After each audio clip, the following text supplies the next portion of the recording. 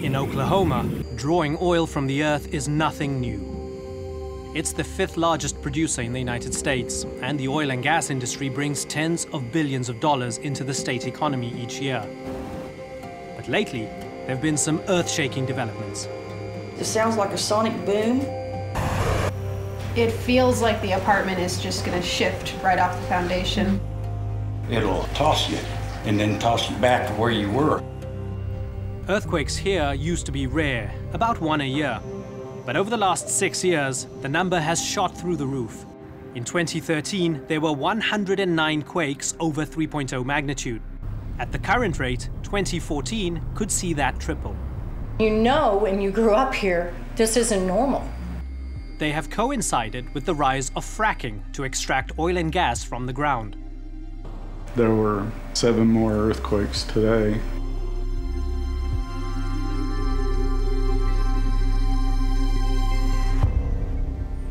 I've been invited to a meeting in Stillwater at the home of Angela Spots. Residents here are trying to figure out how to counter these unsettling developments. We've had stuff fall off the wall. We've been here when every picture on this wall shook and went sideways. You're just bombarded with noise, sound, dust, dirt. I personally feel it's very dangerous, and unfortunately, it's going to be years before the rest of the whole country figures that out. So far, we haven't had any cracks in the ceiling, but I can feel the difference in the floor. I wish people understood how much energy is consumed to bring all that energy up out of the ground with all the risk. How confident are you that you can unsettle this Leviathan, because these are the jobs, right? This is the economy in Oklahoma. Is that your biggest challenge here? I think so. I think it is. Our governor's top 3 contributors are energy companies. Hydraulic fracturing, or fracking, is the process by which water, chemicals, and sand are injected into rock to dislodge pockets of oil and gas. That wastewater then has to be disposed of, either by dumping it into evaporation pits or by re-injecting it into the ground. It's this re-injection process that a study conducted by the US Geological Survey and several American universities has linked to the earthquakes. The earthquake increase is unprecedented in Oklahoma. Barbara Beckens is a research hydrologist with the USGS and co-authored that study. Injection has occurred in Oklahoma for many decades.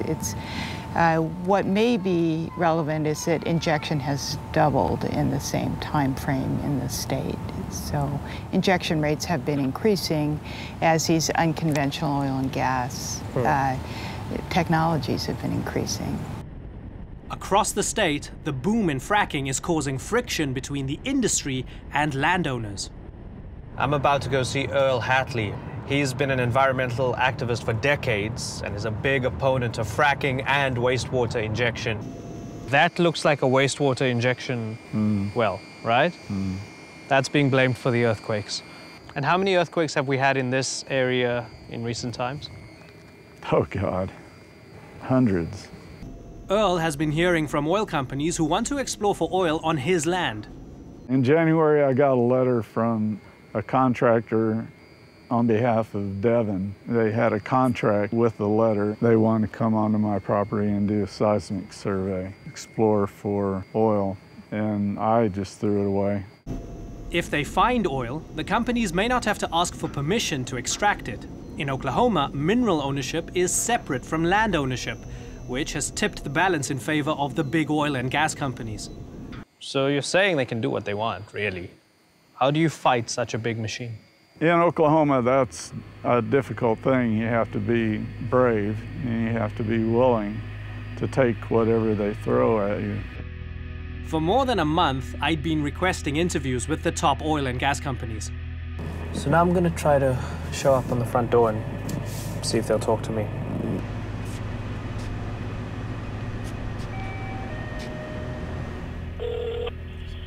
Hello, you've reached Gordon Canoy with Chesapeake Energy. Please leave me a message. Hi, Gordon. We're doing a piece on the wastewater injection in Oklahoma. Would really appreciate if you could find the time. Thanks a lot. No one answered, but the Oklahoma City Police arrived soon afterward. Who was it you were supposed to meet with? Well, I'd sent multiple requests to Gordon Penoya. Sir, put the camera back in the car. Anyway, you guys ain't allowed back out here now. We got a similar response from Devon, the 5th largest natural gas company in the country. So we were wondering if we could get a line from Devon. No. Like anything on camera. Is she recording? So I was just at Devon Energy Center, the biggest building in town. I went in, chanced my luck. They threw us out.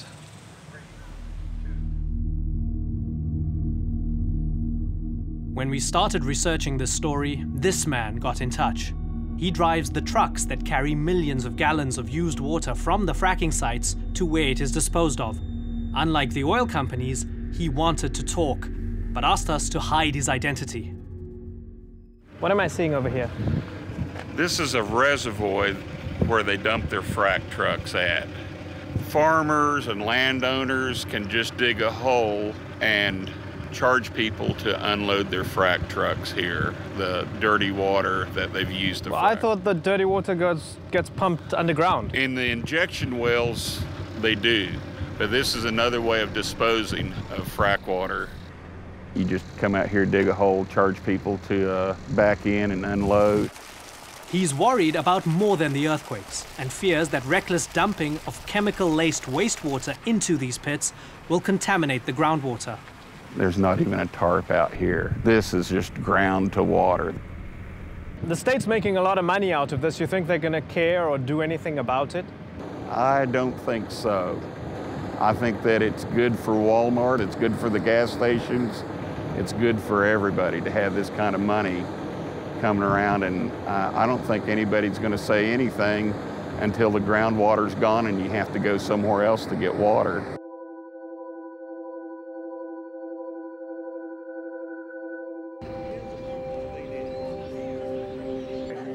In Norman, Oklahoma, a town hall meeting has been organized to discuss the local impact of fracking, with support from the Sierra Club, a national environmental group. We've done our best to make sure that everyone can not only hear, but do have also the opportunity to at least submit their questions. Both supporters and opponents of fracking showed up, from environmental activists to hardline conservatives. The room filled up early, leaving many frustrated outside. I've worked for a living like a lot of people don't. I work in the oil and gas industry. I've been doing it for over 45 years. First of all, relax. No. Hey, it has to do with my livelihood, man. They have no idea what fracking is. None. To keep tempers from boiling over, the audience was asked to submit their questions in writing. Now, all this talk about potentially banning fracking, is this something that you see as possible here in Norman? Could Norman do this? Is it considering it?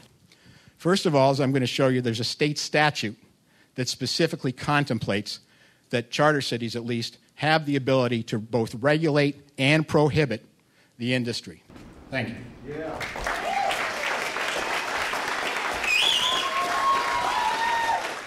General public, in specific parts of the public, they overreact to things they don't understand, and they Well, it's not an overreaction if your ground's shaking underneath you. No, right? wait a minute. Now we're talking about fracking now. But isn't wastewater injection part of the big picture?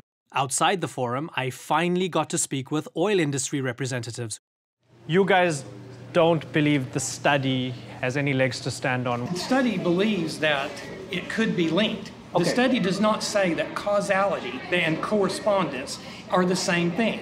There are corresponding things that have happened. Yeah, but surely we it's a don't red know flag. that. You've got to go, okay, let's look at this now. Well, right? there are other corresponding things, such as the massive major earthquakes occurring over the world at the same time that are directly linked to what's happening in Oklahoma. So where is the anti-fracking hysteria coming from? It's not based on science. It's true that scientists haven't so far established that the injection of wastewater produced by fracking is causing the exponential rise in earthquakes in Oklahoma. But earthquakes are a problem. The future of the fresh water supply is a concern. That there's a correlation between fracking and both is proven. Yet so polarized are the positions here, and so massive is the oil and gas industry, that even if science does establish a causal link, I'm not sure this battle will stop at all. They're going to make as much money as what they can while they can make it without being regulated. Want more? Download the AJ Plus mobile app and join the conversation. Available in your app store now.